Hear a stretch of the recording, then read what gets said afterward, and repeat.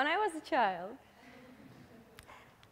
I noticed that people have a tendency to die. However, I really, really wanted my parents to keep staying alive, preferably forever.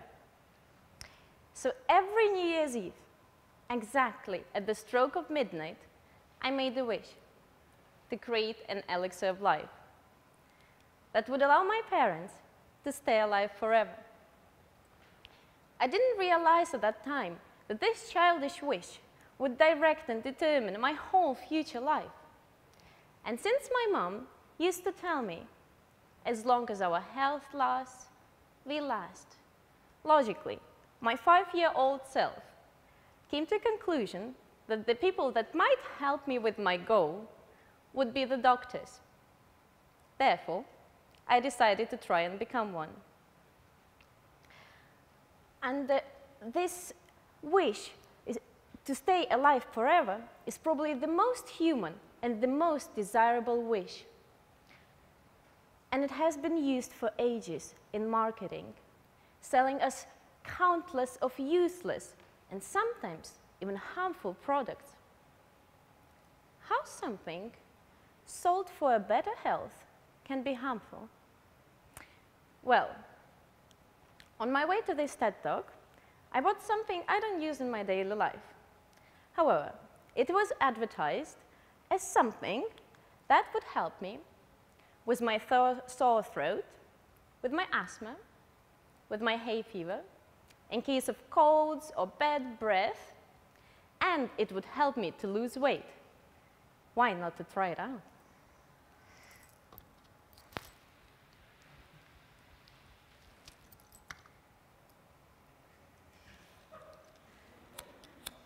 What? It says right here, sore throat protection. As if. And by the way, you're not allowed to smoke in here. This type of advertising comes from early 20th century. However, even by 1946, it was known that there is a link between smoking and lung cancer. And this type of ads were persuading people to buy cigarettes for health benefits almost for another decade. It has changed nowadays. However, not as much as we think. In Germany, from year 2000 to year 2016, the investment into the advertising by drug-producing companies have raised more than 120%, from 630 million euros to 1,487 million euros accordingly. And many of you probably think right now, well, I don't use that many drugs. However, I will be talking about something all of us do on a daily basis, and I'll come to that in a moment. When I opened a pharmacology book for the first time, I remembered its first page for the rest of my life. There was a quote by Sir William Osler that said, "One of the duties of the physician is to educate the masses, not to take the medicine." I thought it was quite paradoxical and strange to put it on a book about drugs. However, after many years spent studying other medical textbooks, I have come to understand there is no elixir of life. Sorry, Mom and Dad. And aging is an inevitable biological process, except, it seems, for George Clooney. It was clear as well that unless we're unfortunate enough to have some genetic disadvantage, most of the time our health is affected by something we do for a continuous amount of time. And the results of that seem to come decades later, like smoking and lung cancer. Even if affected by those crazy ads, we smoke for a week, it won't affect our health much. However, if we smoke for a decade, the chances that we will get lung cancer, lung fibrosis, or heart diseases grow dramatically. And I think that this principle should apply to everything we do in our lives for a continuous amount of time, especially when it comes to life essentials, like sleeping, eating, being active, and having sex. And those are the things I will be talking about next. But before that, I'd like to emphasize a very important take-home message. There are just 2 simple steps towards healthy and long life. Step number 1, educate yourself about your body. Stop blindly believing the marketing propaganda. And I'm not saying you should become a health snob, because trying out stuff without the scientific proof behind it can be fun sometimes. However, this first step, which I would call as well thoughtful consumerism, becomes particularly important when combined with the second step. Implant this knowledge into your daily life. Those pills you take from day to day, those rituals and habits you do months on months, year to year, because they will have positive or negative consequences on your life and on your life's expectancy. And you know what? I thought that Sir William Osler quote was good, but not perfect. Therefore, I'd like to paraphrase it. One of the first duties of each human is to educate themselves about their body.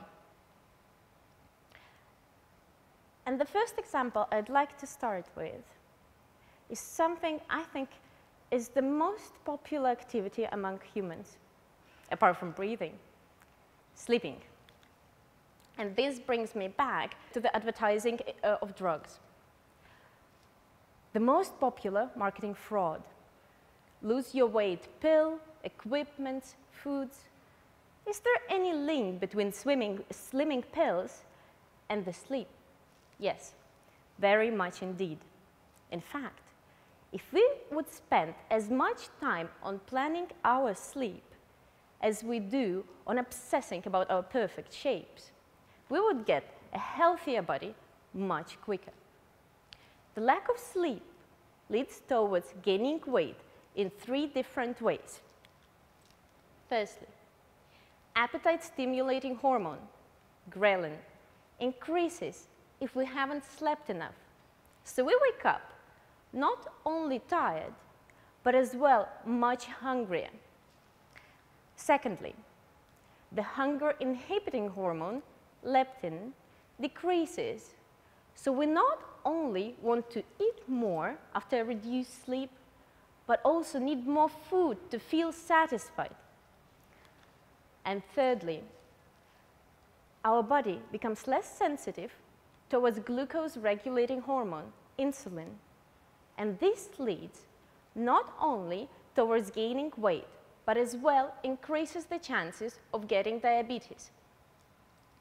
And I think that a 2-step scheme of living long and healthy life is very applicable here. If we knew that the lack of sleep leads to gaining weight, step number 1, educate yourself about your body, we could implant this knowledge into our daily life and have positive long-term consequences. The second step.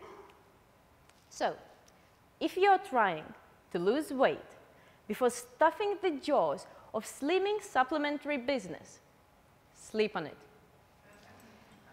And while some are sleeping, some are not. Let's talk about sex. Or to be more exact, the oral contraceptives. The oral contraceptives, or the pill, is the most popular form of birth control in Europe. In Germany, it is being used by 55% of women aged from 20 to 49 years old, and even by shockingly 72% of women aged from 20 to 29 years old. And it has been known for years now that oral contraceptives decrease the risk of several types of cancer, like ovarian cancer, colorectal cancer, lymphatic cancer, and hematopoietic, the blood cancer, which is true. So many women have been using oral contraceptives not only as a form of birth control, but as well as a cancer-preventing supplement. But, yes, there is a very big, huge but, I'm so sorry to say. The studies have shown that oral contraceptives as well increase the risk of different types of cancer, like breast cancer, cervical cancer, central nervous system tumors with more than 8 years of use. With more than 10 years of use, the risk of getting lung cancer increases as well. Ladies, time to draw your cons and pros table. And don't get me wrong, I'm not against contraception in any way. I think each woman has a right to decide on her own what happens in her uterus. However, I'm as well for that women have enough sufficient information to know what happens exactly in their bodies. In 2007, the Agency for Research on Cancer has classified the contraceptive combinations of estrogen and progesterone, which are most of the oral contraceptive pills, as group number 1 carcinogen, And this is particularly important for breast cancer, globally number 1 female cancer in the world. As of March 2017, there are 3.1 million cases with history of breast cancer just in the United States. I was born in Lithuania, and that would mean 3.1 million cases of breast cancer that each citizen of my country would have it. In fact, that's even more than the entire population. Anyhow, I don't want to preach what's right or wrong, because frankly, nobody likes being told which way to do it when it comes to sex. However, I want to emphasize the importance of knowing exactly what you're doing to your body with each action in your life, and the importance of long-term consequences. Americans spend $6 billion in a year on vitamin supplements. In Great Britain, 45% of the population have a regular vitamin intake. Clearly, vitamins are vital, but are the vitamin pills? Well, the Physician Health Study number 2 has shown that there is zero real benefit of taking multivitamin supplements. In fact, there was no difference between the vitamin-taking groups and the placebo-taking groups. And this was shown by many studies, apart with the exception of vitamin D, which due to our indoor lifestyles is often deficient. $6 billion can be spent variously. However, if we're talking about scientifically proven benefits, why not to spend it on something like an annual gym membership? Who then should take vitamin supplements, and why? Well, in general, we should take vitamin supplements when there is a micronutrition gap. For example, during an increased demand because of a pregnancy, or because of a poor absorption in case of a chronic or not disease, and simple physiological reasons like age. being newly born, or really old. So, if you're a healthy adult, give it a thought. Is it worth spending that much money on something that has no bigger benefits for your health than a placebo pill? Thoughtful consumerism is good, not only to your body, but also to your wallet. During the research I'm a part of, which contributes to the better understanding of congenital heart diseases, I met one of the few adult patients we have. Let's say her name is Judy. Judy has 3 children, a husband, and a whole household to care about. Judy loves her family, but never really liked taking medicine. However, she had to. 4 different heart drugs for her whole life. And on top of that, Judy started to gain weight. It was very worrying to her doctor because her blood sugars were bordering diabetes levels, but it was still in the normal range. Until one day, they weren't. And Judy knew for years from her doctor that being active and watching her diet would make her sugars drop. And she swore to do everything in her power to make it happen. But her busy life always managed to intervene. She was hit in the stomach by the news that she has to take yet another pill for the rest of her life. She left the doctor's office silently. I saw Judy again in half a year for one of her appointments. All of a sudden, she looked just half the size she used to be. I asked her if she was taking the prescribed medicine. She looked at me and smiled gloriously. Not a single time. I asked her how did she manage to lose weight. Well, Judy applied the 2-step scheme of living long and healthy life. She said to me, I changed just one single thing in my life. I started cycling to work every single day. By doing that, Judy managed not only to change her weight, but also to change her life expectancy. Anyhow, if we knew better how our body functions, we wouldn't waste our time, money, and sometimes even health on things that are being sold to us by multi-millionaire companies who are trying to sell us this dream of elixir of life. If we stop buying those magic pills, the market will be forced to stop selling them to us. Make an empire out of our body. Do not make an empire out of drug-producing companies. Believing in magic is essential for life. However, getting your facts straight is essential for a long life. Celebrate your curious yearning. Contain the desire to stir. Draw comfort from knowing exactly what you're doing to your body with each action in your life. Hunger to implant those actions into your daily life, which would make you age gracefully. By all means, try things out, but dread to live with bad habits forever.